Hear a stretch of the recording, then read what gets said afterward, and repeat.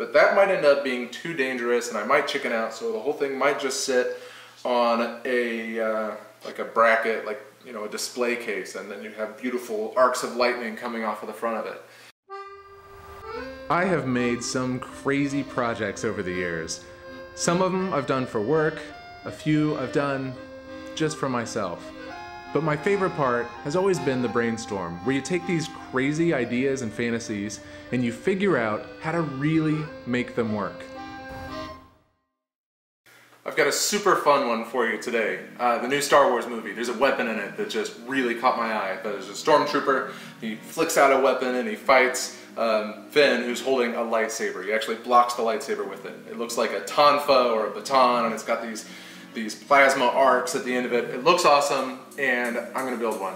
The cool thing about this brainstorm is I'm actually gonna build one for the Make YouTube channel. So if everything goes right, there'll be a link in the description below for you to click on and actually see it built. That'll probably be released before this, but it'll be interesting to see how my ideas right here, right now, change and become the real thing. Like, what do I come up with now that actually works? I don't know, we'll see. This is fun. So let's get to it.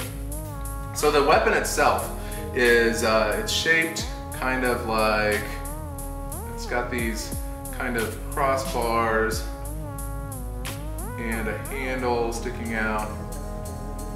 Okay, here's the handle, here's where you hold on to it. And these crossbars also fold in this way. So there's two parts to this. There's the part where I have to make the mechanical folding linkage, and then there's the plasma arcs. So let's tackle this folding linkage here. I've got some ideas. I think if I do, let's say if we're looking down at the actual, the top of the, this part here, the actual frame. Here's a side view. That's where I've cut a hole through it, okay? I'm gonna slide a piece of PVC through there that'll act as our hinge, basically. And then I'm actually gonna notch that PVC so it fits like this. And this is what's gonna lock it in place. If I notch it, hopefully it ends up sticking back like this, and that notch catches there and it'll hold it facing forward pretty solid. But to get that swinging out effect, I need to be able to flip it around this way, and I'll have a little catch up here that holds it in place.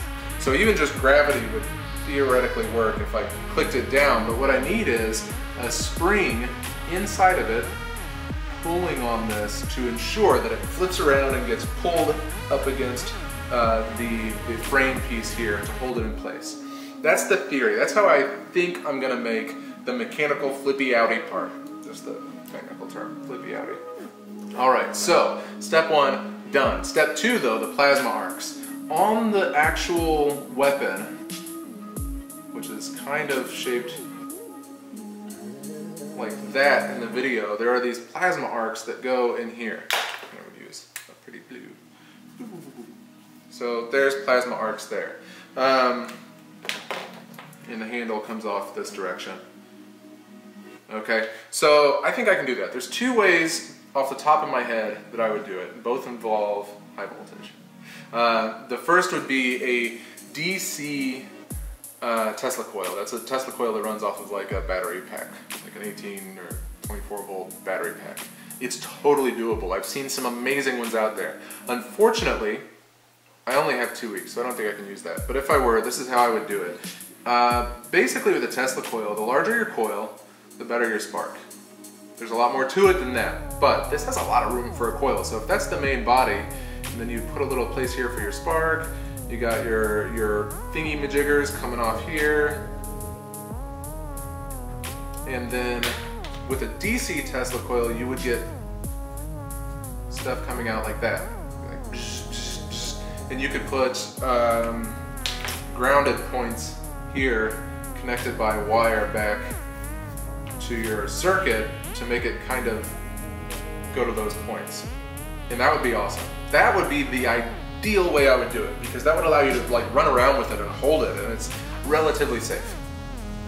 So man, I really wish I could do it that way.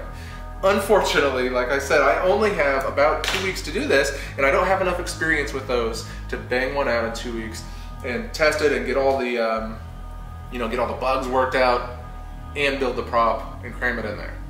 So I gotta do a little bit more dangerous route.